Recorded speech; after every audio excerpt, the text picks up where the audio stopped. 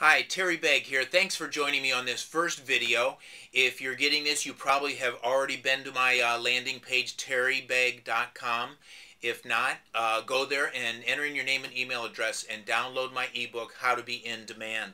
That's what these videos are going to be about from here on out, how to be in demand. I'm going to offer little tips and strategies to help you improve your business.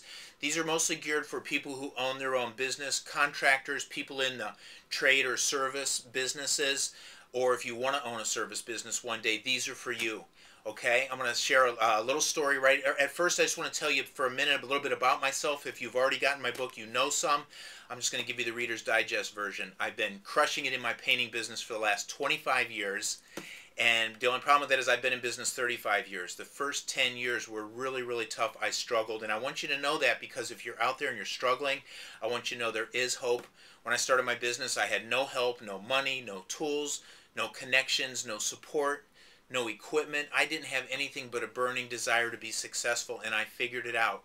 And if I can do it, I know you can too. I mean, I was a week away probably from uh, being bankrupt, and it was really, really a tough time. And I want you to know I turned it all around, struggled really bad for about 10 years, and thinking maybe I just need to get better in my business and get, learn the technical skills better no matter how good I got. And I became a pretty good painter, but nothing changed in my life. And then I thought maybe I'm just not working hard enough. And I'm married at this time, and I feel terrible because I'm pulling my wife down with me. And I said, well, I'll just work harder. I told her I'm going to go to work longer and more days. I strung together like 82 straight days without a day off. Yep, I counted. And nothing changed in my life. It didn't matter how well I understood my business, how well I knew my numbers. Nothing changed until 1988. It had been 10 years, and I learned to understand what it was that my customers want. That was the big change that I made. Once I knew what my customers were looking for, and it wasn't necessarily painting services, although that was what I was selling. It wasn't what they were buying. I learned how to connect with my customers, how to make the relationship, take it a little bit deeper. And that's what turned my business around. In 1988, I quadrupled my income. And to say I did it in 1988, it kind of sounds like it took me a year. Not so. We're just exterior only painters. And I did it in 8 months. Took the winter off, watched my son come into this world. That was my inspiration to step it up, and motivated me to learn, to figure out what it took to be successful. And I came out that next summer in 1989, and I doubled my income again. And life has been awesome ever since. I want you to be able to share this feeling. It's so nice to be able to do the things I want to do. It's wintertime right now, and I only work summers. I'm very, very niched in my business. The reason that is because I can pick and choose only the jobs I want. The jobs that pay the best for me are exterior, where we're spraying. We only do certain types of siding in homes. And that's what it means to be in demand, though. And you can pick and choose just the jobs you want. I want you to have that, too. It wasn't that tough once I made that mental shift. Just this morning, I got a call from a friend, a guy I'd been working, a friend. They're all my customers are my friends. But it's a guy who had hired me a few times before, and he says, I got a rental property, Terry. Would you come out real quick? I need to get a wallpaper stripped off of 2 rooms and a kitchen, and then get those rooms painted, and I'm in a hurry. And I said, sure, I'll run out this morning. Just this morning I went out there, and I said, I know you're in a hurry. Let me figure a price for you real quick. He said, it doesn't matter what your price is. I want you to just do the work. And I said, really? but my point is, the reason I'm telling you, I gave him a price right then, and of course he hired me right then. I'm going to do it next week. But my point is, that's what it's like to be in demand. If people are hiring you before you even tell them a price, then maybe you don't need this. Maybe you're already in demand.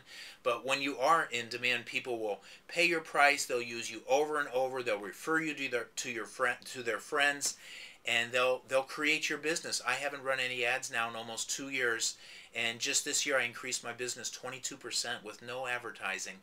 And if maybe you've read my articles, or you've heard my podcast or my blogs, I'm going to start putting a blog out every day. I'm going to try to keep it full of fresh new content. And let's stay in touch. I'm going to keep sending you videos. I'm going to try and keep them pretty short and to the point. 2 reasons for that. One, I'm ADD. I can't remember. I'll forget half the stuff I want to say to you, so I'm going to keep it directly, just direct it right at you and just make one point each time. There are going to be a lot of little quick ones. This might be the longest one I send you. I don't know. The second reason is we're all busy. I'm not going to put a lot of time in this. I'm not going to write a script. I'm just going to get in front of the camera and wing it, and hopefully give you the best content that I possibly can. We're going to talk about things that are basically related to selling, but they're not really selling. If you're anything like me, you probably hate selling. I hated it when I started my business. It just seemed manipulative to me. And I created a system. I developed a system based on 4 abilities, and those are the things we're going to talk about.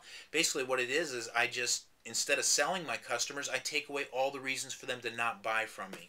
Go to my website at begpainting.com, and you'll see some of my testimonials, what my customers think of me. And it's not that hard to do. I'm going to help you to create that. We're going to talk about overcoming objections on a sales call, having a call to action, creating a closing question to ask for the sale, things like that. That they might sound salesy, but they're not. We're just going to take away all the reasons for them to not buy from you.